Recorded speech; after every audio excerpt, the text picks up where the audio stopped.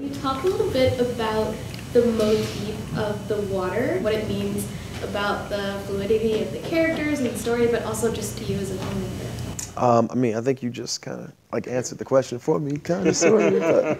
But, I don't even like water. I grew up in because I grew up in Miami and I went to the beach maybe like 3 times in my whole life. It's just not. I don't know. I mean, there could be reasons why I don't like the Atlantic Ocean. Who fucking knows, you know?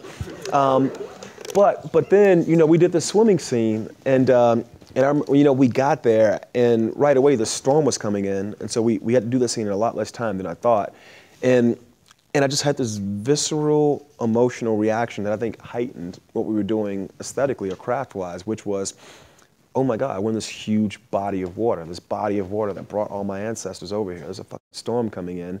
I've got this movie about this character who's gonna go on for the next hour without this guy. And it's a grown black man teaching a young black boy how to swim in the Atlantic Ocean. You wanna try? You ready to swim? Go.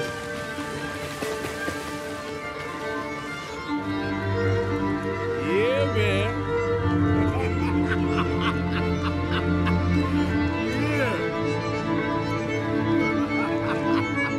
Yeah. At that point, the water's directing the film, and I'm just a bystander, you know? And so you just kind of embrace those things when they happen.